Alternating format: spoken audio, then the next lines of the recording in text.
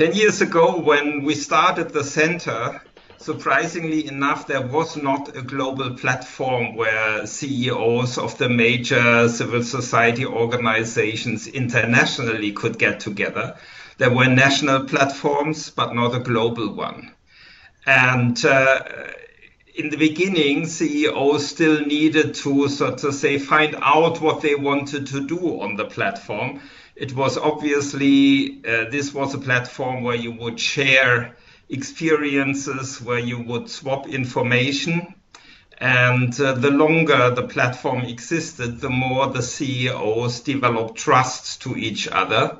And today, the center is very much used by many of the leading CEOs to gather advice on issues where they find very difficult to ask either their colleagues or to ask their chairs.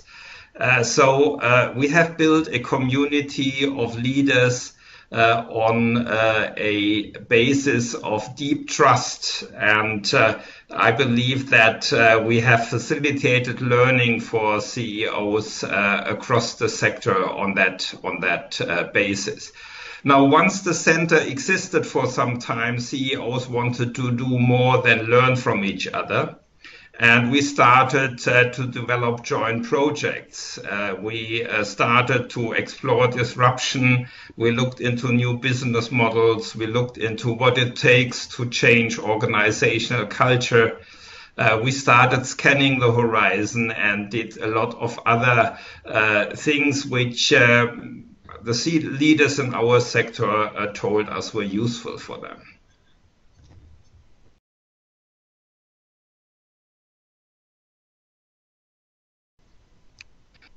My major surprises, I would say, over the last 10 years were two things. The first one, I found that ICSOs found it very difficult to change their organizations. Many of the organizations are really big, are really complex, have many national members around the world, and to come to one pattern of change and to change fast is a real challenge for them.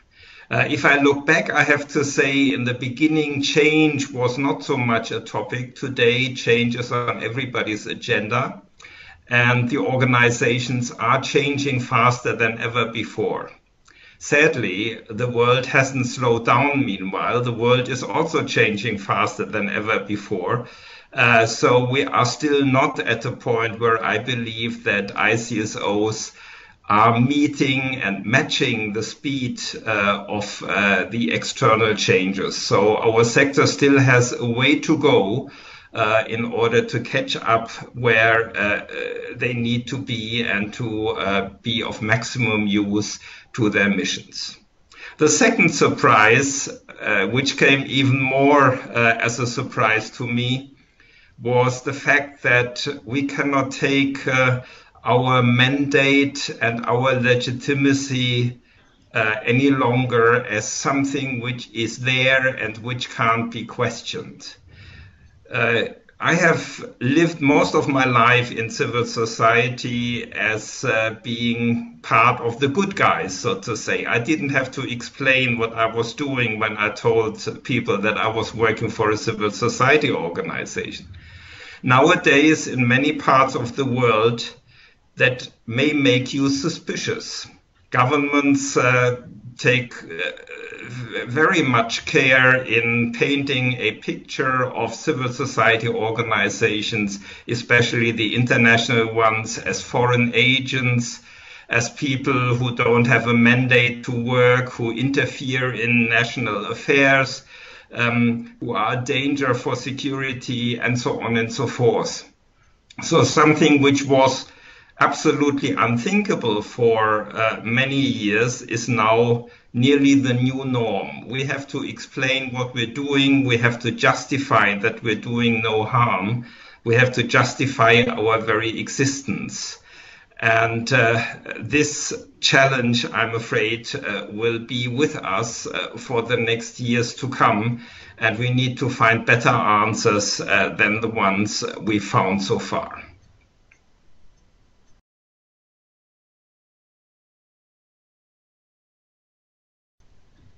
Obviously, there are many challenges ahead of our sector, and let me just list four, which I believe are really crucial, but that's certainly not a complete list of what's up and waiting for us. The first one I already alluded to is the topic of shrinking civic space. This is a challenge which international civil society organizations have to face, but more importantly, it's a challenge which citizens around the world are facing. So more and more governments don't believe that their citizens should have the right to participate in running their society and shaping their society, in jointly charting the way ahead for their societies. And wherever you go, not only in the global south, not only in dictatorships, but also in democracies in the global north, around the globe, we have situations where citizens are not able to speak out their opinions if they are not in line with the government, where we are not able to come together as citizens and discuss and show our perspectives, where we are not able to raise issues on the internet or in the press without being in danger of being taken to prison or punished in any other ways. So the situation for citizens around the world is really deteriorating, and civil society organizations like the ones who work at the center need to do something about it. And they need to become much more systematic, much more bold and courageous in addressing this issue. The second area where I believe we have major challenges coming our way is the question of better accountability. I've been working in this area for decades, and we have made some progress, that's for sure, but we still haven't made progress, or not enough progress, where it's really essential. This is accountability towards the recipients, towards the people we aim to work with. So everybody who gives us money, all donors come with their accountability requirements, and we will fulfill them professionally. So we're accountable to the donors, but we are not as accountable to our beneficiaries. And I believe this is the more important accountability. We are not about money, we're about changing people's lives for the better. And so our most important accountability has to be to the people we serve.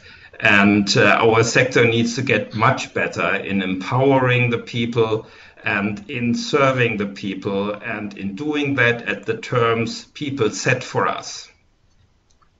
The third point where I see a major challenge is power distribution within the international civil society organizations. All these organizations come from a time where power was held at national level, and obviously in our organizations, power is also held at national level. But if you look at the challenges around us, like climate change, eradication of species, lack of fresh water, global migration, and other challenges, they're all international and not national. They can't be resolved by one nation or by a group of nations. They have to be addressed and resolved globally. So much more power needs to shift to the global level in order to resolve these issues. At the same time, the internet and modern forms of communication have empowered individuals and have empowered the local level. So it's also important that we transfer many more decisions and much more authority to the local level, and empower people to take the decisions which concern them in the places where they live. So seen from a national organization, this means we need to transfer power in two directions.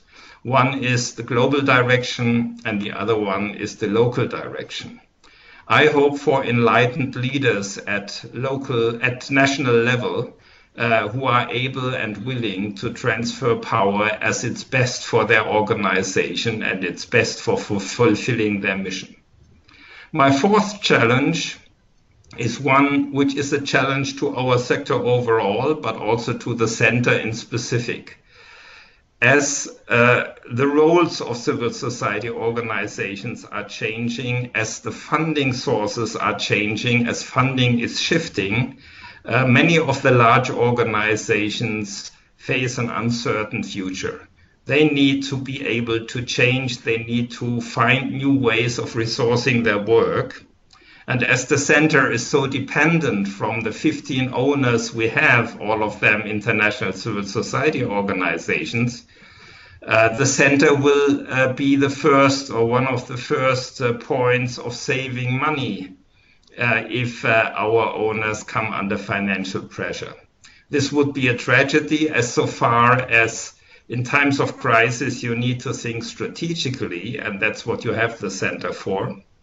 And you need to work together, and that's what the center is facilitating.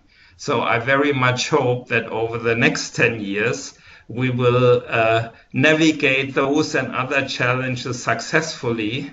And my successor or the successor of my successor will be able to take a positive resume of the next decade of the center's existence.